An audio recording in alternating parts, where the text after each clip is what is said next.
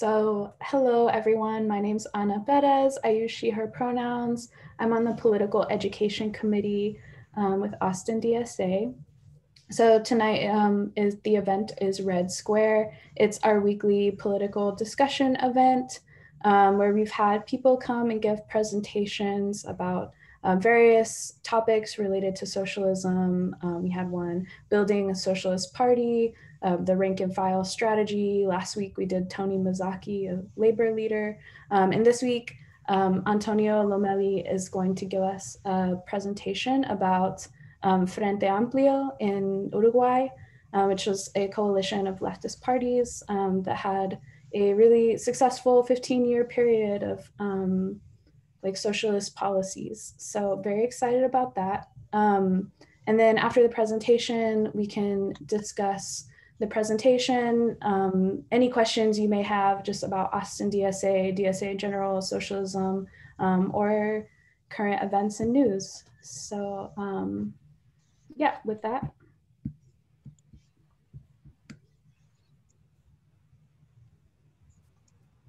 Okay, well, hi, my name is Antonio. I hope you can hear me well. I'm gonna share my screen and... You gotta be a co-host. Oh, okay, great. Yeah, there it is.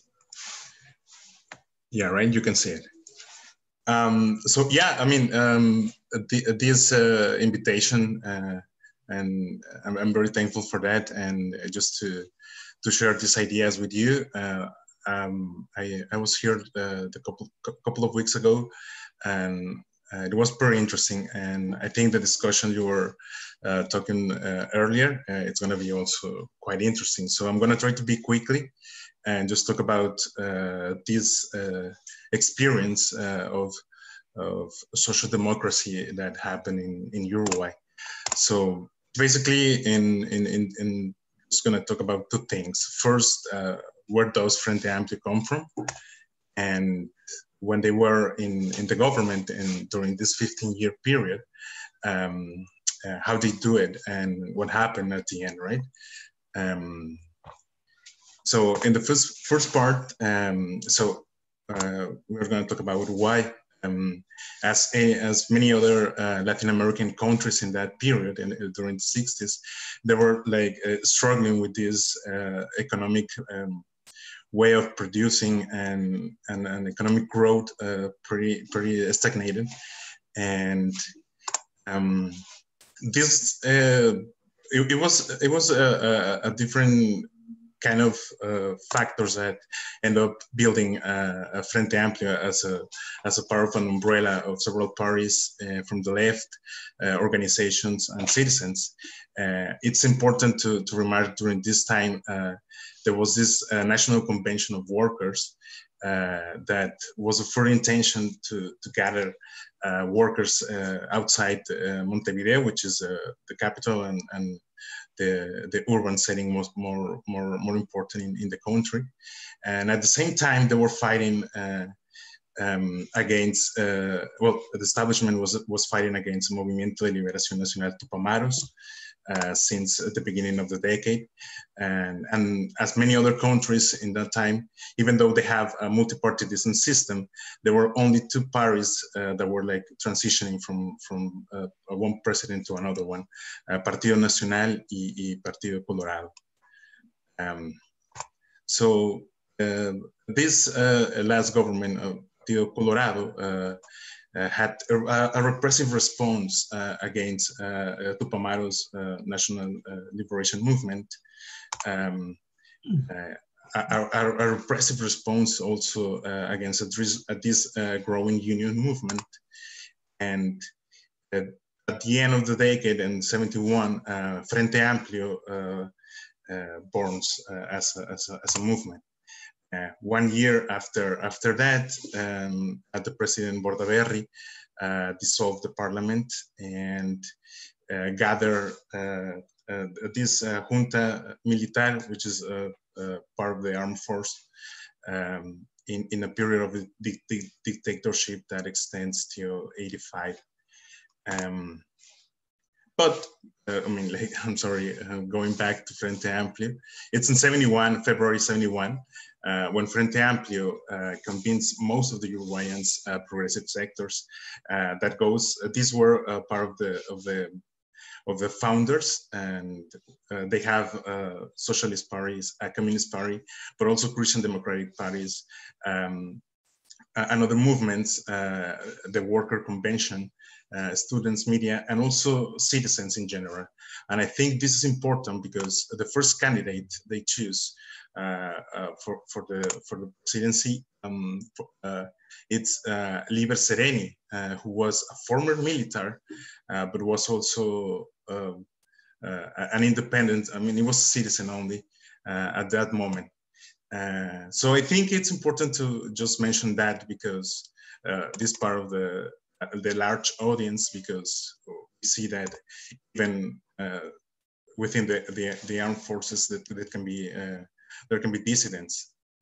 He was a presidential candidate, but then during the dictatorship, he became one of the most famous political prisoners in Latin America. And after his liberation in '85, he was also excluded from any kind of political participation in Uruguay.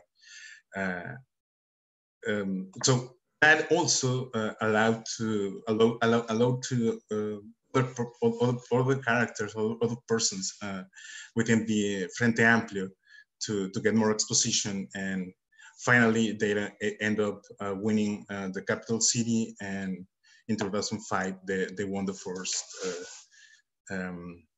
national election. So Frente Amplio is a product of multiple things. Since the beginning, this decade of the 1960s, the national crisis and its authoritarian drift to this dictatorship in this period. Also, they were in that moment a progressive alternative and a non-violent alternative, because since it's broad. This thing it's ideologically wide. One of the things was like including people as Tupamaros, who were an urban guerrilla in that moment, and also presenting at the same time as a non-violent alternative. If you are interested in this period of the dictatorship, this movie, it's just about one specific moment during the dictatorship, but I think it's interesting, and it also has to do with the involvement of the U.S. During the coup. So I hope, well, maybe it was too fast. I hope you. Well, if you have questions, please interrupt. But when, after the dictatorship in '85, there was this period called the democratic transition. And in 2005, Frente Amplio won the first presidential election. This year, it's the 50th birthday of the Frente Amplio, and still this is his ideological principle. They presented this force of change. I made a translation, but I think it captures the same idea behind his project. So they even though they have a multitude of ideologies, Tabaré Vázquez was a candidate. He won in 2005. Even he was part of the Frente Amplio. He represent the Socialist Party in Uruguay. In 2010, José Mujica won the election with Frente Amplio too, but he was also affiliated con el Movimiento por el Progreso Popular. And finally, in 2015, the last period, Tabaré Vázquez again is the president now under an independent flag. And I think, well, this is the 15-year period, right? It's Tabaré Vázquez who laid those foundations for an economic stability and a first experience of social democracy. one of the first attitudes of this new government was a priority, a special priority on poverty. They start putting more funding on social programs. These are direct transactions from the government to families, and also they have a lot of things in terms of the workers.